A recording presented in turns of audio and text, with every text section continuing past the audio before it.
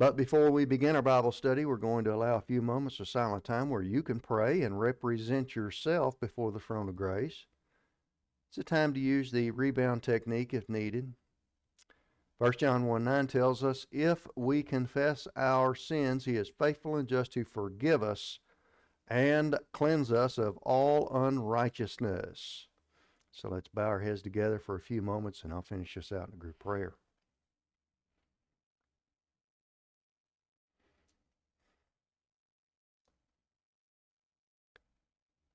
Our Father in heaven, we thank you for this peace that we have now in America.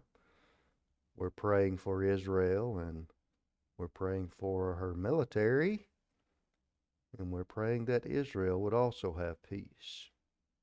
We thank you and praise you for it in Jesus' name, amen.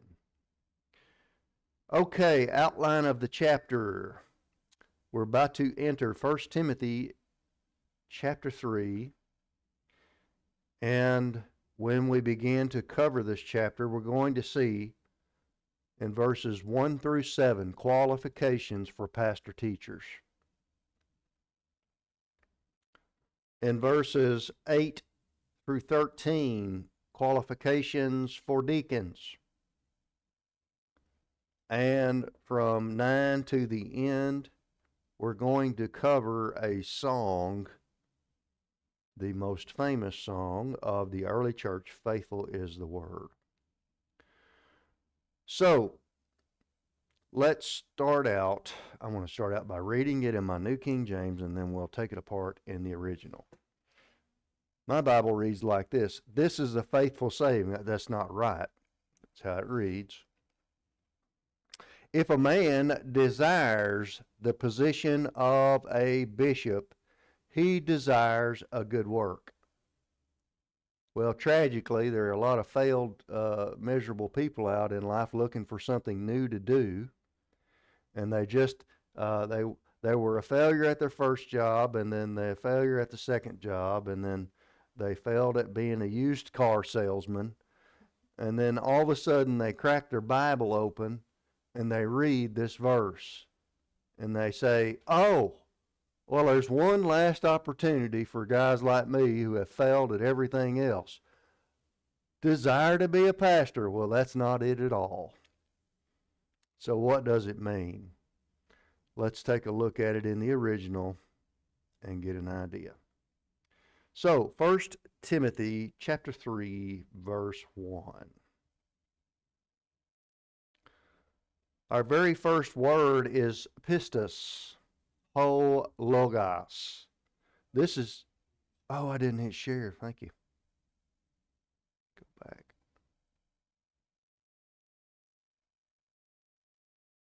That one.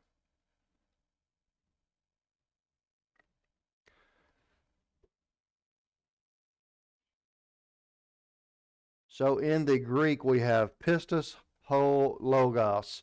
This is the title of Paul's favorite hymn. It means faithful is the word. And you have faithful is the saying, so didn't translate too good for you.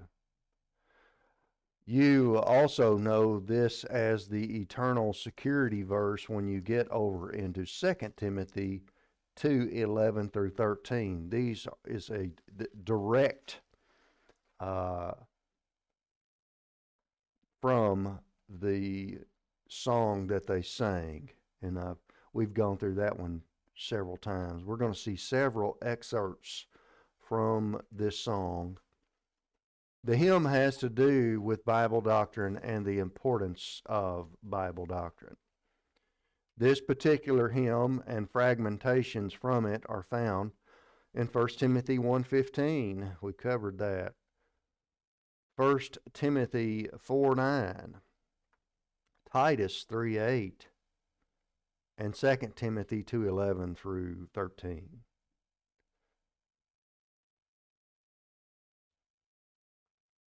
So we're going to take a look at that at the end of our chapter. This song, Faithful is the Word.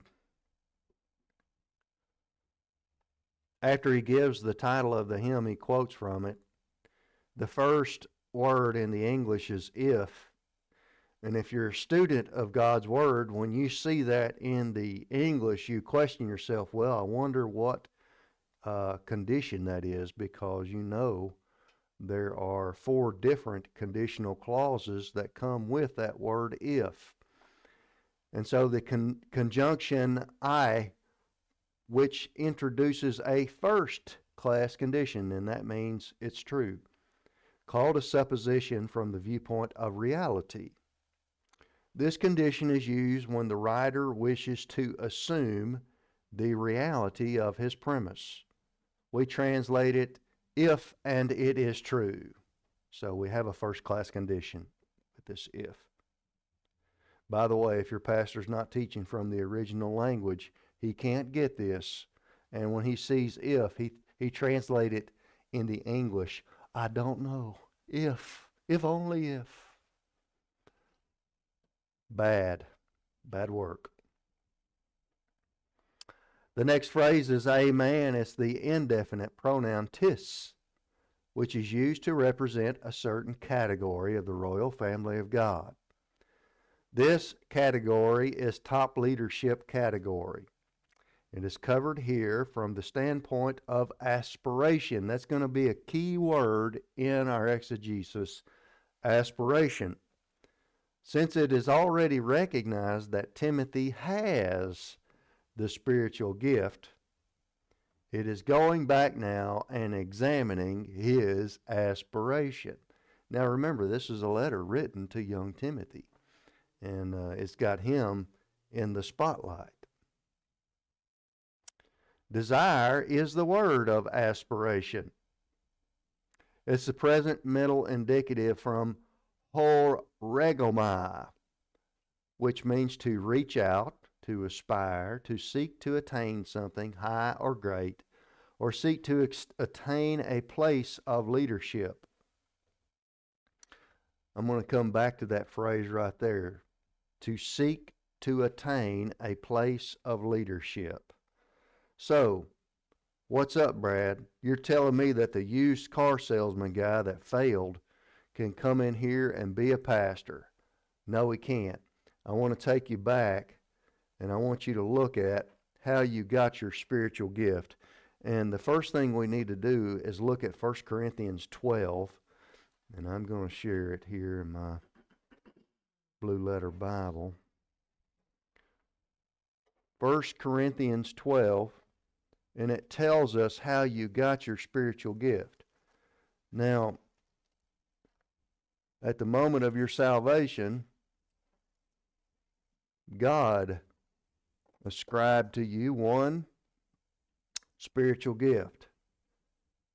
And in 1 Corinthians 12:7, it tells us, I'm reading from the King James now, but the manifestation of the Spirit is given to every man to profit withal.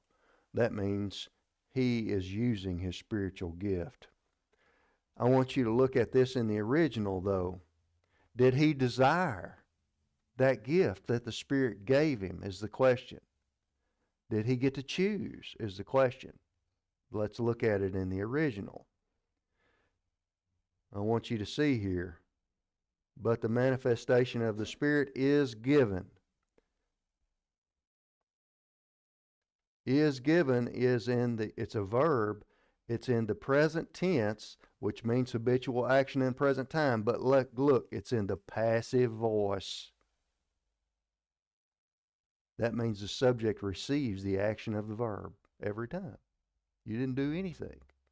It's just like salvation. You didn't earn it. You deserve it. You received it. Passive voice. Indicative mood, statement of reality. So God the Holy Spirit is the one that ascribed your spiritual gift, and you received it. I want you to look at another verse. I'm going to bring up Romans chapter 12, verse 6. These two sections in the Bible outline spiritual gifts, by the way. Romans 12 and 1 Corinthians 12.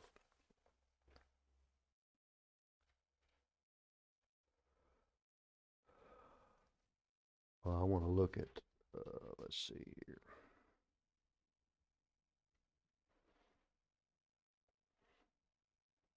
Okay.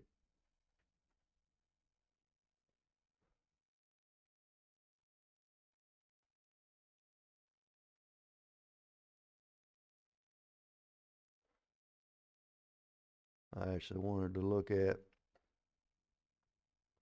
for one thing, when Paul says, "For I say through the grace given unto me." Well, what was that grace? It was the grace gift of apostleship. How was it given? Did he beg for it? Guess what? Aorist, that means at one moment in time, when he was born again, remember on the road to Damascus. Passive, he received the action of the verb, the grace that was given, apostleship. And so you see that spiritual gifts are given as a system of grace. No one asks for the gift that they have. And over and over again in the Bible, you're going to see the passive voice.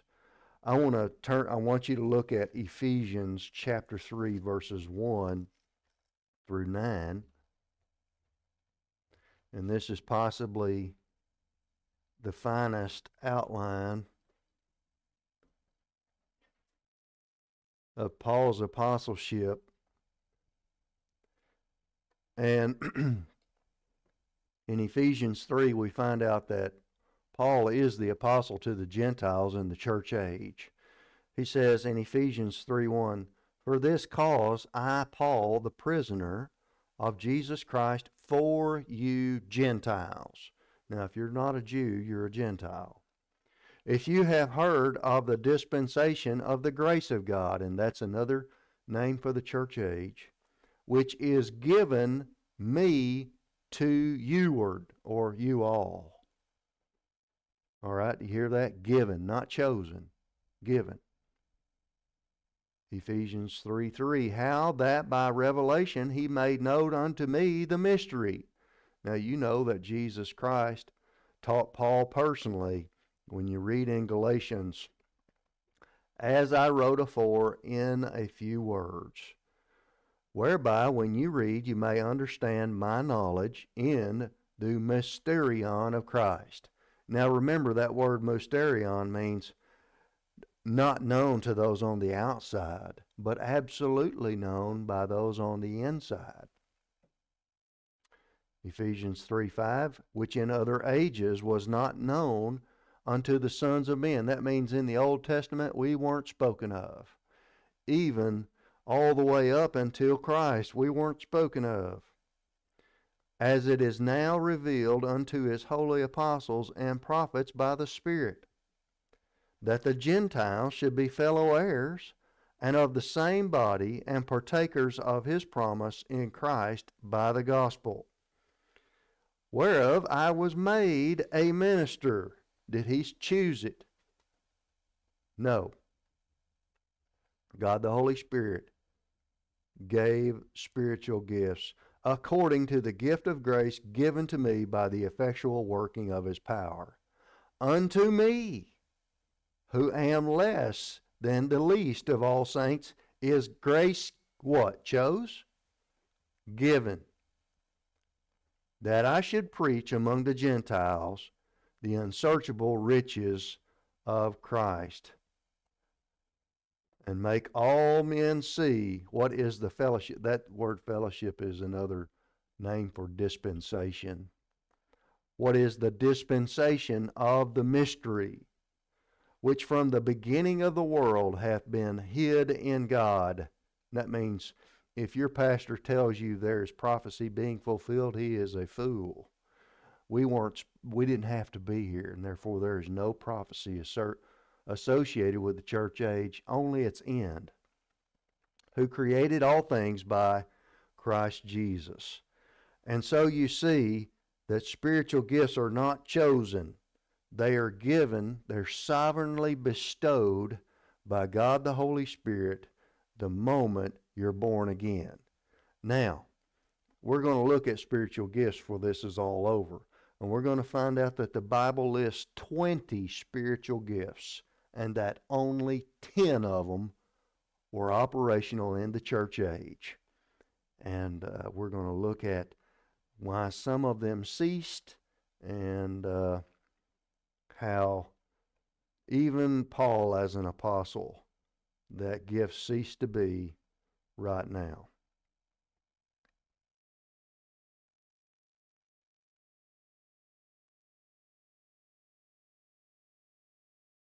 Now, what I wanted you to get was the fact that God decides your gift.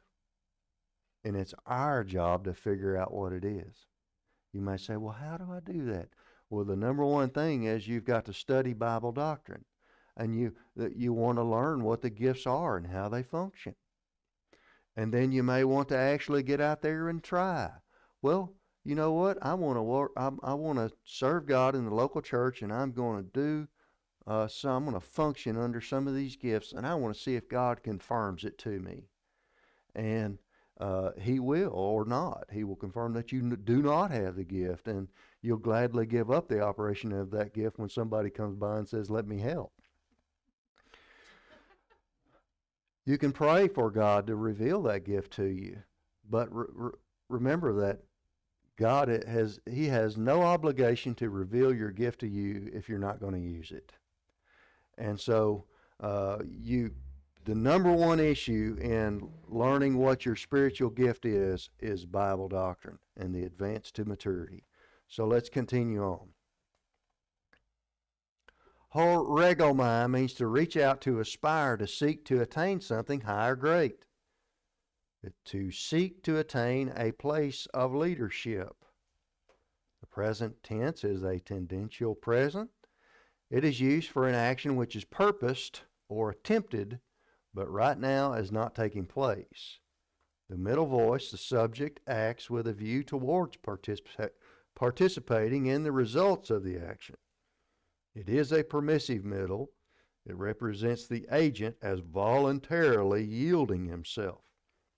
It might be said that the verb comes in at a point at which any male believer has reached the point of spiritual growth, leading to the awareness and aspires to become a pastor. I love it because I learned this doctrine before I went to the Philippines. And Ma'am Nellie came up to me and she said, "We're praying that my son has the gift of pastor." His father had died. His father had built a church. His father had built a school. And they had a temporary pastor in there teaching because his father had passed away. And this is Daniel Arno Hinkiana. And I said, no. I said, don't you pray that for any member of your family. I said, don't you do it. Because the entrance into the gift of pastor teacher is one of huperetes. That is the under rower. And that is the slave that was chained in the second row of oars inside the slave ship.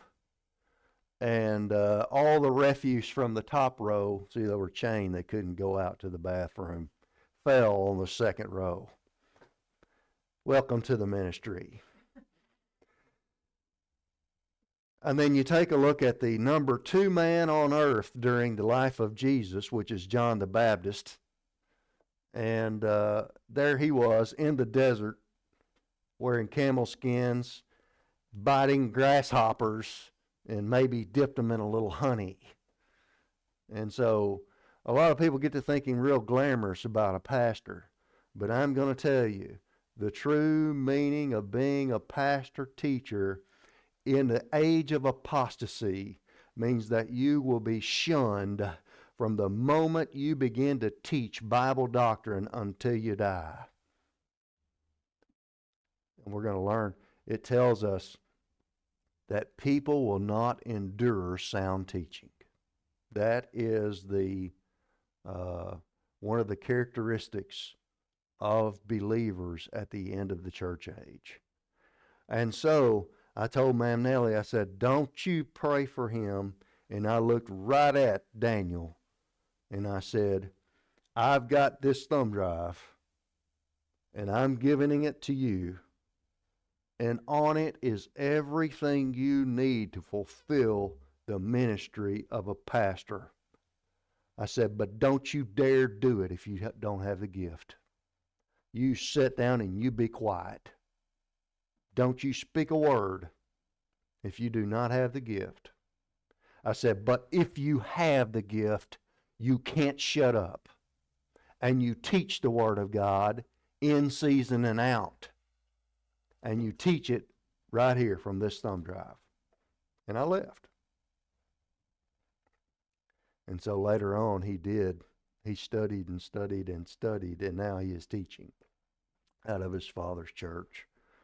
So the word desire means that this young pastor aspires because he has recognized his spiritual gift. Let's keep going. The office of a bishop, the genitive singular from the noun episkopos, from which word we get episcopal. The word episkopos is actually a noun that means a superintendent of a factory or an overseer of a plantation. However, the basic meaning of the word is guardian. It is used of persons who have a definite function or fixed office within a group. The translation guardian is the best here. Guardian of the local church. This is one of the many words for pastor-teacher, and it is also one of the responsibilities of the pastor-teacher. He is the guardian of the local church, the guardian of the pulpit, the guardian of the flock.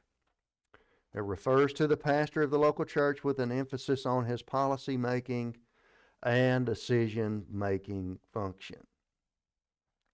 And I'll tell you, I have simplified my ministry by 1,000-fold by this one policy. We will focus on the teaching of God's Word, and that will be the focus of our ministry, and everything else comes in a distant second place. And once you do that, you have cut loose of a lot of problems that pastors will endure. He desireth is the present active indicative of epithumeo, means to desire, to long for. The historical present tense is used as a past event. It's viewed with the vividness of a present occurrence. So Paul takes Timothy back to his aspiration days when he came under Paul's teaching. The active voice, a certain category of male believer in the local church, aspires to the pastoral office. And he has the desire, an honorable thing in doing so. Aspiration is related to having a certain amount of doctrine in the soul. The indicative mood is declarative for a historical reality. And so, doctrine is the first step to recognizing the spiritual gift, and then aspiration to fulfill the gift comes from that.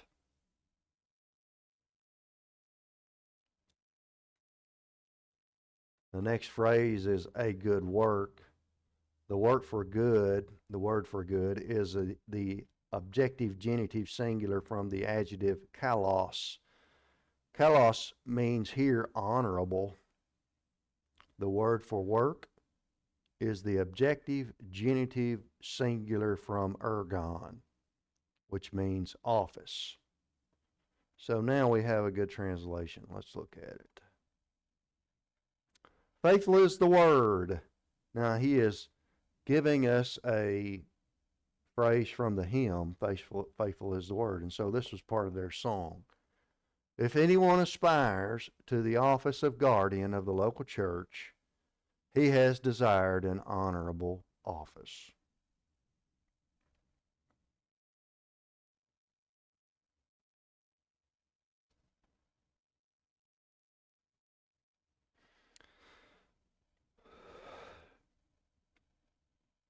The bad thing is so many people are dumb about spiritual gifts, and that the charismatics have the exact opposite teaching of what the Word of God teaches. The Word of God teaches that at the moment you were born again, that's the aorist tense, a moment in time, when you were saved, God the Holy Spirit decided for you which spiritual gift you would have. Over and out. And the first mistake that the charismatics make is the fact that they can't understand the aorist tense of sozo. That means that you were saved in one moment of time when you believed in Christ. Every one of us have the same testimony. I believed in Christ and God saved me forever. That's our testimony. They can't nail it down. They feel a little more saved one day than they do the next. They can't get the idea that God saved them at one moment in time. They believe they're saving themselves by being good. And then also they teach that one day you might get to experience your spiritual gift. And it's usually associated with some ecstatic experience of a supernatural kind they claim. And so they're working towards having an ecstatic experience. And you see, that's not how you get to your gift at all.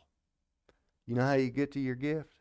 A lot of boring Bible classes stacked one on top of the other.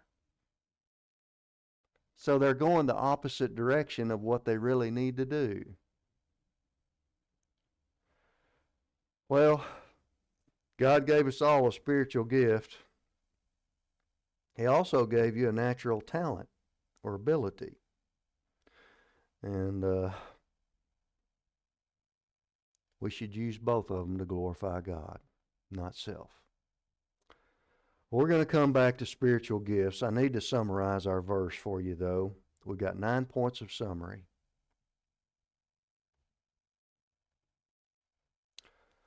Point 1, note that this passage does not cover the office of guardian of the church from the viewpoint of the spiritual gift. The spiritual gift is pastor-teacher, but it covers it from the principle of aspiration. The word desire in your English Bible.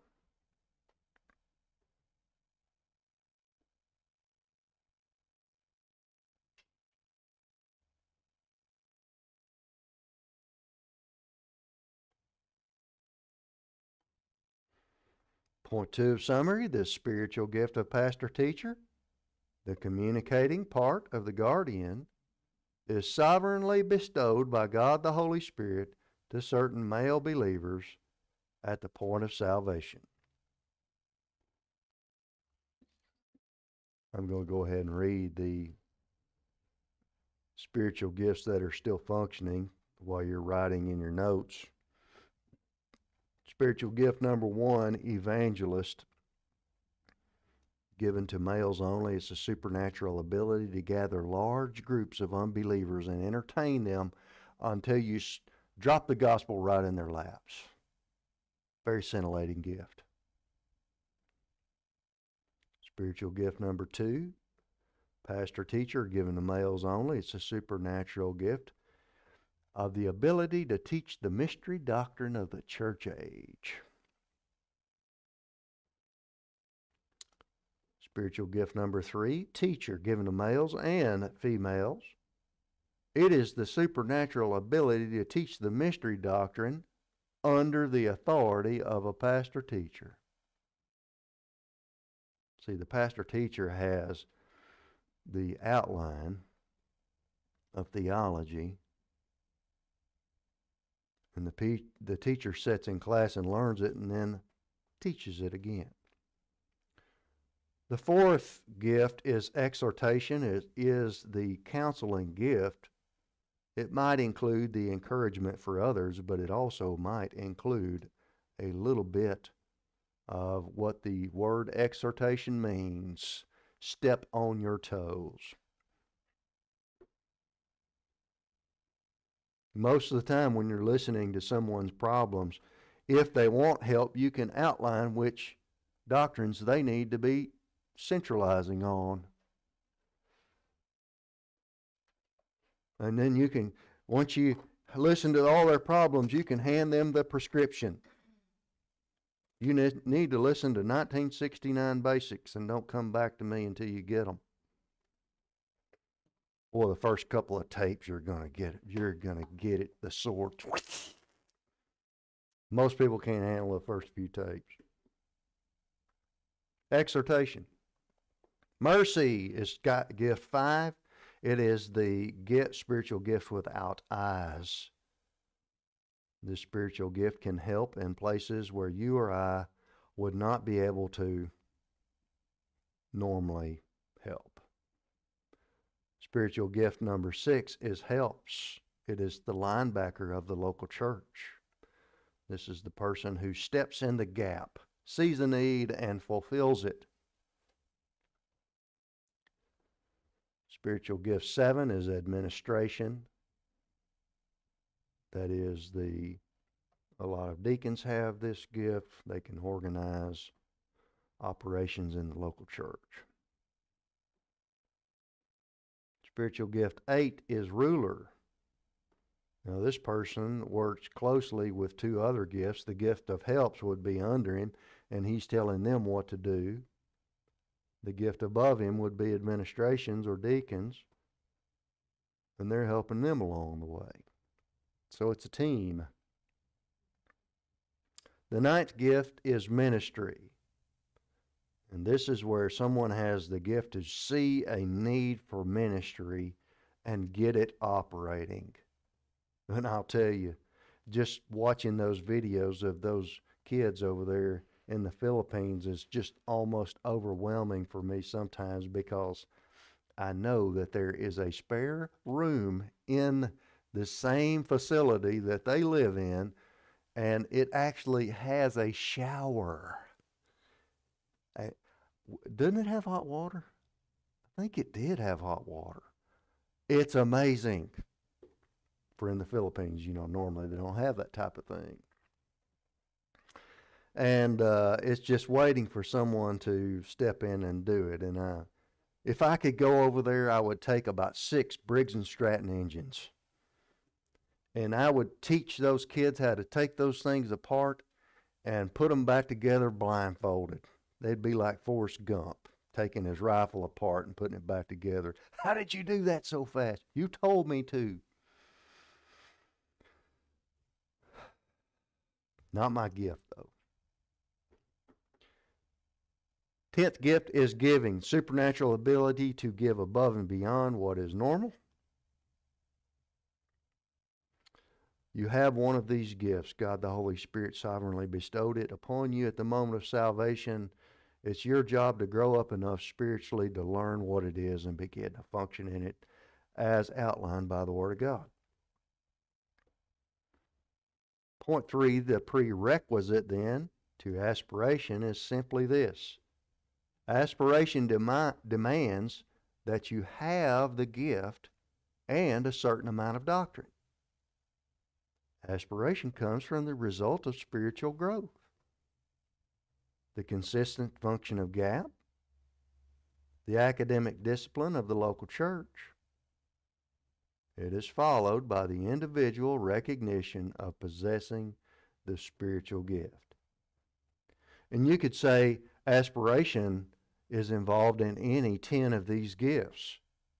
You say, I think I may have the gift of helps, and I aspire to use it.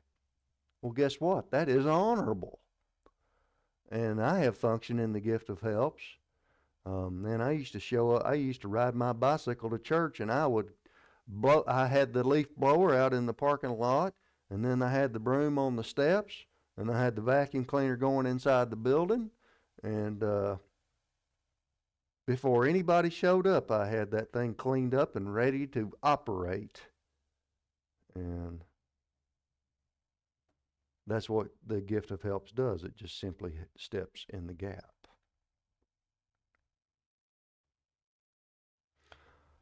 Point 4, summary. Possession of the gift is not enough to reach the pulpit, the office. After aspiration, there is still another stage. In other words, you may recognize the gift. It takes some preparation. I'm getting ahead of myself.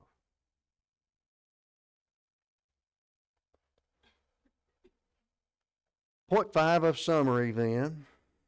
One must not only possess the gift, but through maximum doctrine in the soul, aspire to the office. And the aspiration becomes the basis for preparing for the ministry.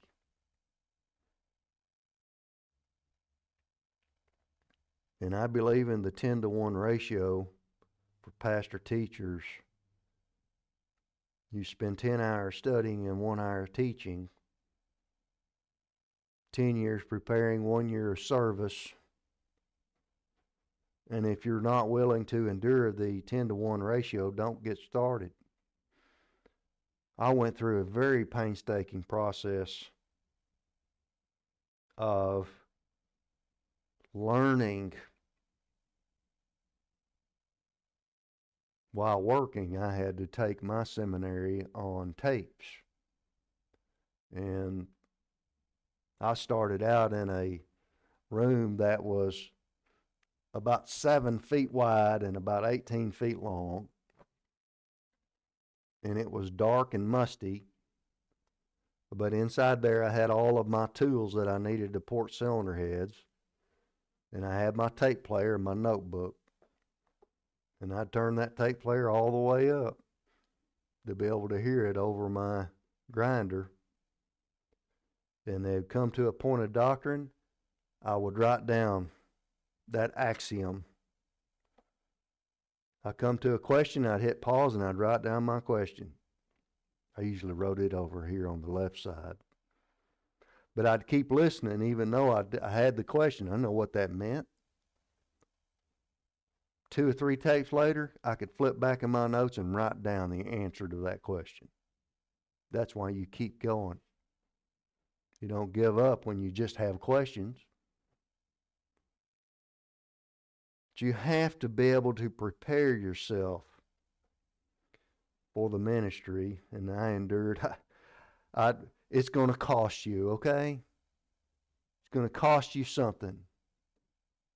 While every one of you could be out making money right now, you're purchasing the day with Bible doctrine.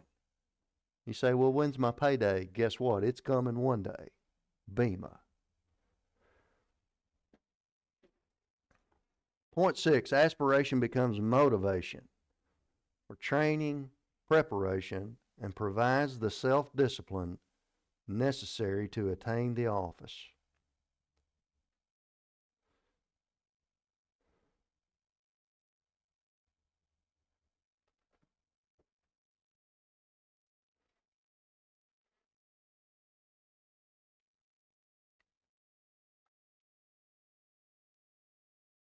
While there are strong points and weak points in any pastor's ministry,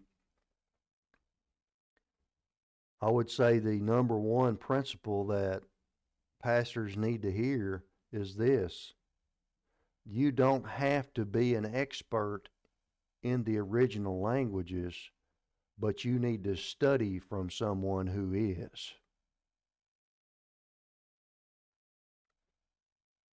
And that's the reason that I teach from the notes that I do. Point 7, this verse 1 recognizes that those who aspire to the office of pastor or guardian of the local church have previous received the gift at the point of salvation, have previously taken in a lot of doctrine under the function of gap, and have previously been motivated to continue until they reach this point. They have endured all of the trials and testings that God has for them in their preparation.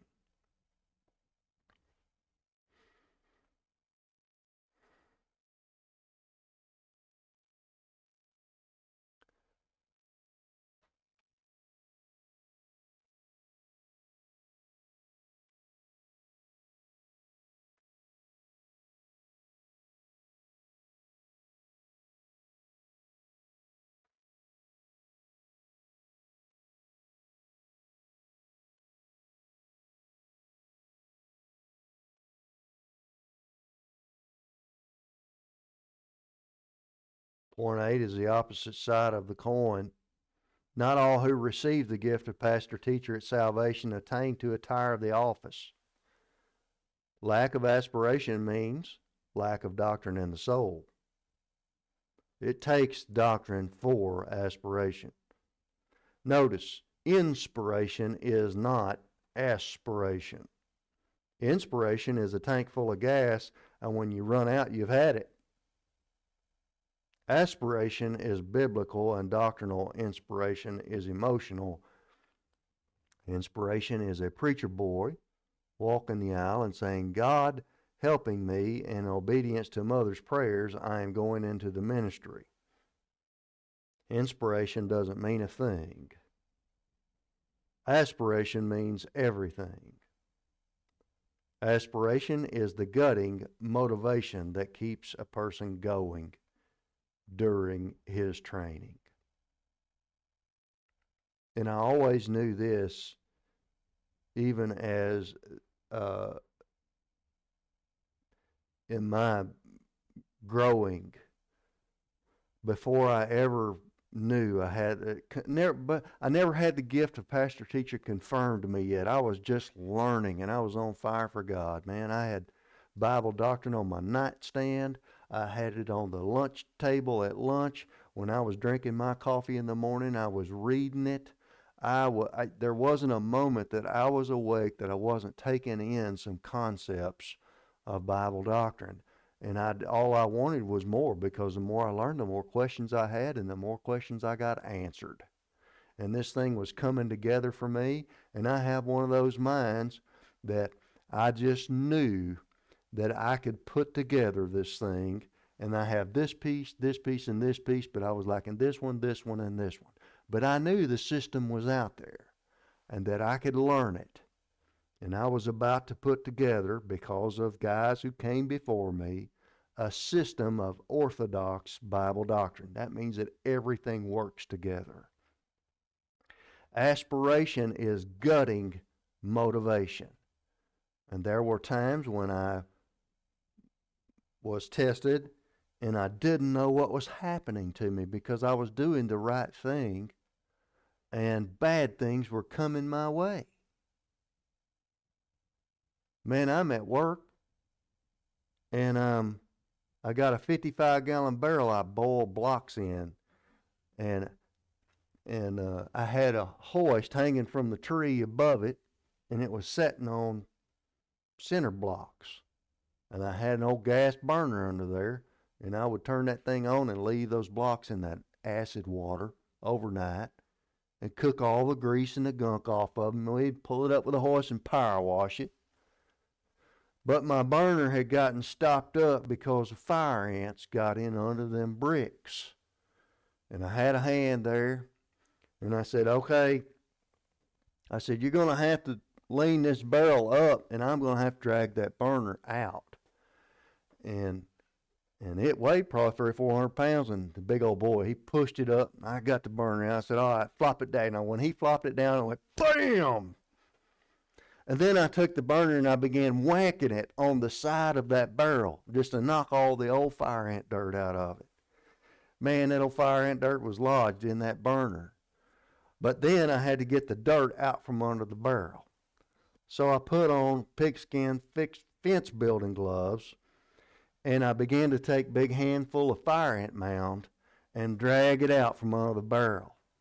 Well, I finally got to one corner, and I reached way back for a pile of dirt, and pow! It felt like somebody shot me with a .22. I jerked my glove off, and I looked at my hand, and there were 2 yellow dots of fluid on either side of my knuckle right there. And I said, oh boy.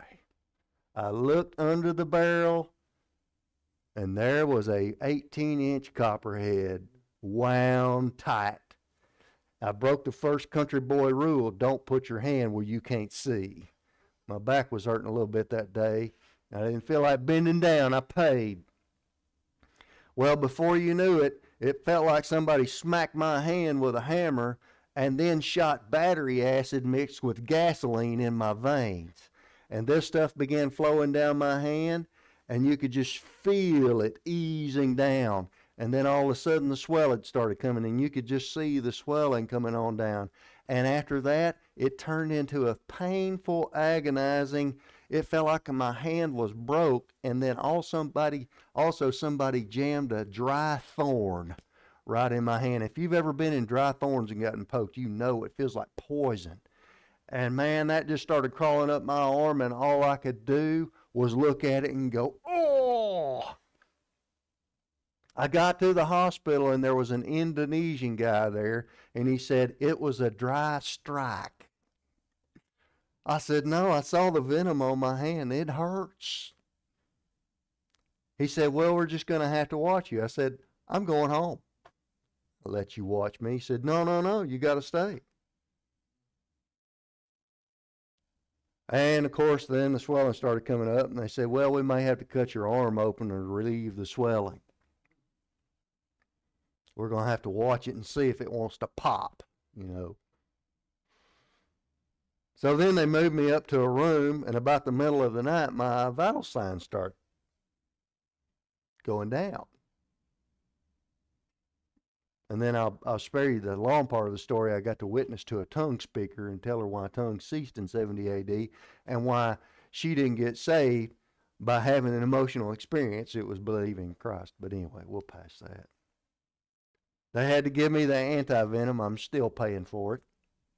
Was it $12,000? I can't remember. It was a lot. Okay, still making payments on that. And I thought to myself, I was still young in my spiritual life. I had learned a lot of doctrine. Why did this happen? I was doing the right thing. I'm learning Bible doctrine every day. I'm growing spiritually. I called Dr. Jim. I said, Dr. Jim, I just got bit by a snake. He said, what? I can't figure out why this was happening. He said, have you been sinning? That's exactly what he told me. No. And I was logging into his radio program every day. He knew it was just joking. He said, Brad, sometimes we suffer for doing the right thing. And I didn't realize it was providential preventative suffering that I was going through.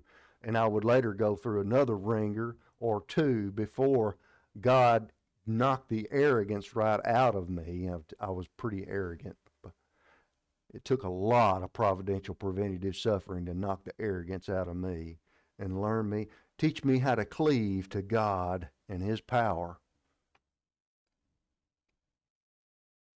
But I'm going to tell you, if you decide that you're going to fulfill your spiritual gift of pastor-teacher, you better buckle up. Because you're fixing to go through the ringer, buddy. God's going to make sure you're not a quitter before you get right here. But you're somebody who is going to be a high stepper through adversity. See, He doesn't need any weak-kneed pastors behind the pulpit. He needs somebody who can show his congregation how a good mule plows. He don't give up. When it gets tough, the tough keep going.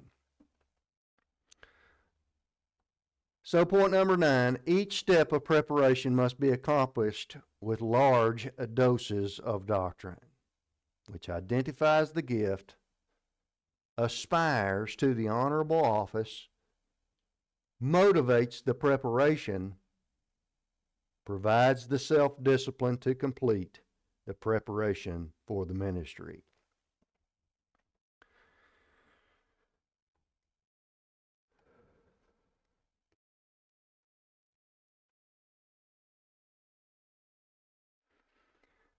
Well, we've seen that Timothy had the spiritual gift of pastor-teacher. And Paul is applauding him, saying that it is an honorable office if he aspires to fulfill his gift. Now we're going to keep moving on spiritual gifts. And we're going to keep moving on the qualifications for the pastor teacher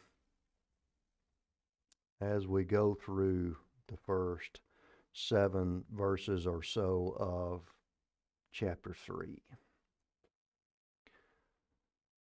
I'm going to pray with you and we'll be dismissed this evening. Our Father God in heaven, we thank you that you have given us the local church, and not only that, the backbone of spiritual gifts to make it operate.